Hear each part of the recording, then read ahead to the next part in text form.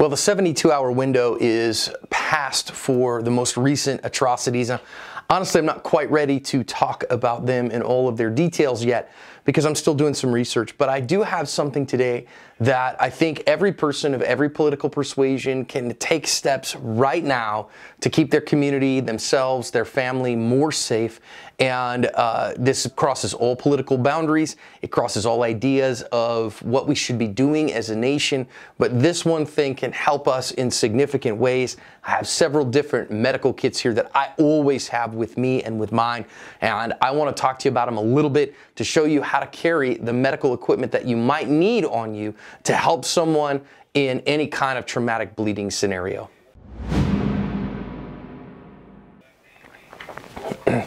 Now, let me say at the outset, you have to have training in order to use this stuff. It doesn't take crazy levels of training, but FEMA is teaching Stop the Bleed classes, or there are multiple qualified people teaching Stop the Bleed. And we're talking about stopping massive hemorrhage. And, that's the one thing that you will bleed out in 60 seconds with massive hemorrhage, as little as 60 seconds. You can go, 5 minutes or more without breathing, but 60 seconds and you're dead from blood loss. And so having some traumatic bleeding stopping, incredibly important. I think for all self-defenders, those who carry firearms for self-defense, that it's incredibly vital to have the means of keeping life and saving life on you as well. And I will tell you this, I'm just going to say, I haven't been a first responder at a mass casualty, but since I got training and since I started carrying my equipment, I'm telling you, I have been the first responder at more wrecks than I can shake a stick at. And we've had to use the kit a couple times, and the knowledge that comes with carrying something like this in incredible ways. So I've kind of got mama bear, papa bear, baby bear kind of stuff here for you. So first of all, I'm going to start with my everyday carry. Okay, so this is my Wilderness ankle cuff, and I'm just going to show you, I wear this every single day, usually under a pair of pants. But it's funny, my friend John McLaughlin just said he wears his with shorts, and it engenders some conversations, and I'm kind of thinking I might try that a little bit. It's summertime here in Arizona, and that means short weather for sure. So what is in here? I'm not going to unpack everything for you, but I will show you what is going on inside this. Number one, I'll just kind of go around. These are some Hi-Fin mini chest seals because, again, our overall strategy is we seal the trunk, we pack the junctions, we tourniquet the limbs. So Hi-Fin compact chest seals, the compact ones because they fit a little bit better. This is an H&H mini compression bandage, and the mini one because a compression bandage can act like a tourniquet, especially on smaller limbs. So anybody who says, oh, you got to have a tourniquet that's built specifically for children, nope, a compression bandage, and it works well for adults for non-tourniquet-like injuries. Next down here is some Celox Z-Fold gauze. Quick clot's fine. Any of the hemostatics is great. This is for junctional wounds where I can't necessarily tourniquet, but I got to get some packed pressure in there where we pack, pile, press, and pray. Finally, a tourniquet. This is a Soft T. I carry the Soft T wide in here because it's a little bit more compact. I actually used to have I just got a Gen 4, but it's got a different kind of windlass hold on it, and it was really uncomfortable, so I went back to this one.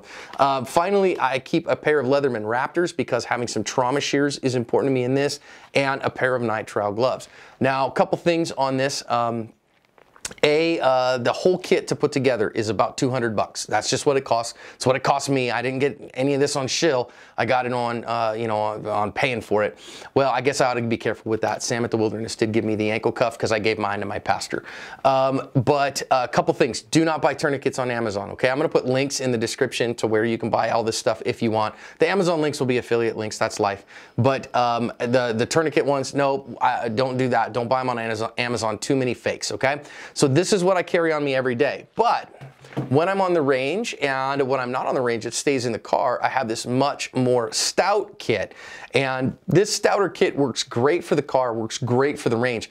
And if you see me shooting videos, you'll see me with this guy on me. We just finished this new one, in fact. Sam and her team at Wilderness Tactical just finished this one for me. So it's made to go on the belt. You can see here, you can rip this off here and it slides onto my belt. I use this on the range now all the time. We just finished this prototype.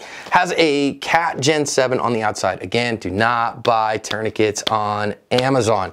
Period, end of subject. If I go inside this guy, it's built for ease of use. You can rip that guy open pretty fast if you stage it right. Inside, I have another Cat Gen 7 in here. I have two full-size Hi-Fin chest seals because I have the space to do those. I have a 4-inch pressure dressing. I have some quick clot on the inside, hemostatic, paranitrile gloves, and a Sharpie to write on somebody if I need to, or to keep things down. So this guy has got a little bit more for it, a little bit larger, a little bit more stout kit that is still nevertheless very compact. So I could put this in my trunk of my car.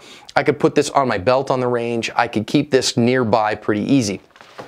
Now then, if I wanted to go smaller, I have two smaller options here, and this is a basic pocket medical system here that they have. I have one in Coyote and one in black. I have it set up two ways. Number one, I have this one with a Gen 4 soft T wide. I have a H&H mini compression bandage and a pair of nitrile gloves. And that's a little thick, but you know, you had a cargo pocket, a purse, something like that, go in there real easy. Even thinner than that is this one that just has a 4-inch pressure dressing and a pair of nitrile gloves. Now, a 4-inch pressure dressing, if you know how to use it, can function in many cases like a tourniquet and do many things that a tourniquet can do. I really would like to have a full tourniquet system, so that's why I tend to keep this guy on me all the time. So which one's right for you? Gosh, guys, I don't know, man. I really keep this guy out in the car all the time, and it goes with me to the range. So when I go and put my range bag in the car, it goes in my range bag, goes with me on my body. This is always on me all the time.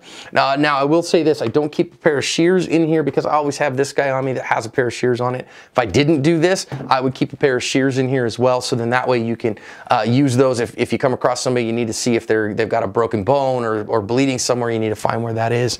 It's important to have.